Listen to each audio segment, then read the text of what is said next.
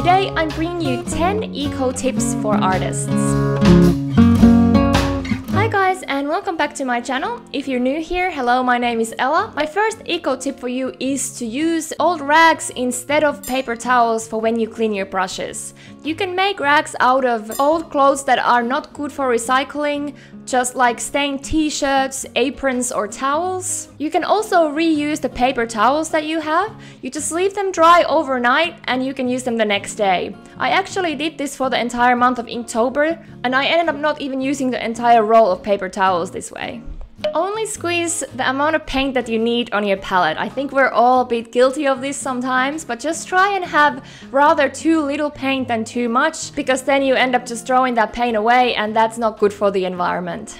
If you use oil paint, use baby oil to clean your brushes. You can also reuse that baby oil. Just leave it standing on your desk overnight and let the pigment settle on the bottom. The next day you can pour the baby oil into another container and use it again to clean the brushes. Another eco tip is not to buy pallets, because you can use any kind of yogurt, makeup, dip containers that you bring home as pallets. Those things would end up having to be thrown away anyway, so it's a really good way to kind of recycle what you bring home nonetheless.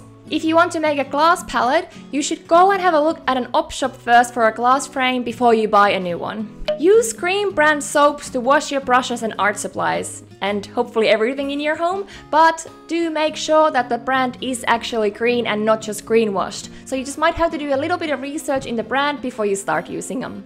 Another eco tip for you is to aim to use non-toxic products when you are doing art. I know, especially with painting, you just can't be 100% eco-friendly, unfortunately, but you can limit the amount of toxic mediums or paints that you release to nature when you, for example, when you have to flush the leftover paint water away or something. So just pay attention to the labels, see what they say, and try to go for the brands that are a bit more eco-friendly. Try and choose supplies that are recycled. So by this I mean, like, especially for sketching, because they are not the permanent work, you can try and get sketchbooks that have recycled paper.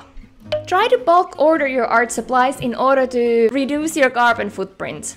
If you live near the art shop or have a friend who can help, just walk or cycle there and get your supplies that way. This way you avoid the packaging and the shipping of the products to your home. Skip the "I'll just look around the art shop, I'm not gonna buy anything" visits, because you probably will buy something that you didn't plan for and you don't really need. The final eco tip for you today is to try always repair whatever you have before you buy a new thing. So if the brush head comes off, try to fix it with super glue first before you throw it away and get a new one. Do you have any more eco tips? I would love to hear them. Leave them down in the comments. Thanks so much for watching my video. Please don't forget to subscribe and like my video. I will be seeing you next time. Bye!